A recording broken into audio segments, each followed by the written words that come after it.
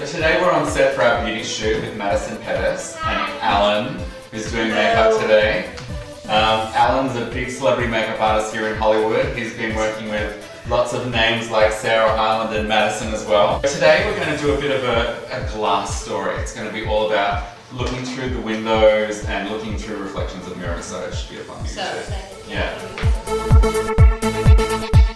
So what are we going to do here with the makeup today?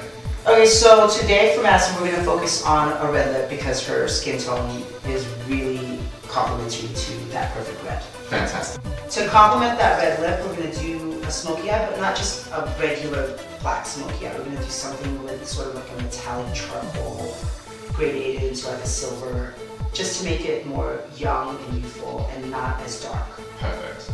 I'm basically blending eyeshadows from like light to dark from the center of her eye to the corner. And I am just flicking that corner out to shape her eye a little bit. So for the lips, are you thinking like a glossier red or a matte, like deeper red? Well, if it's based off that Vogue Paris cover, it was a glossy lip, but I think we're going to have to kind of determine once we get it. Once you see the eye, yeah. compete with it? And see, yeah. So how do you do multiple layers of mascara without it looking chunky?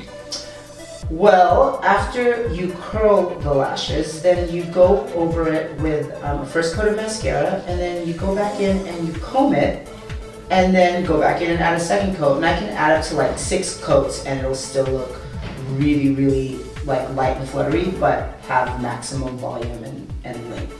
Okay, so the main focus of the story today is the strong red lip. And the biggest problem with a red lip is having it not go anywhere. So Allan, do you have any tips on creating the sharp line and having it not bleed? Yeah, an easy solution for it is just to use lip liner. That'll help with feathering around the lip, and it will also just define the lip a little better. And do you always apply the lip liner first before the lipstick? I always apply the lip liner first, and sometimes even for a red lip, I don't always use a red lip liner. I just kind of want it to be a little sharper and sort of deeper on the outline of the lip, but sometimes I use a nude lip liner. Well, she looks absolutely beautiful and the makeup's gorgeous. Thank you.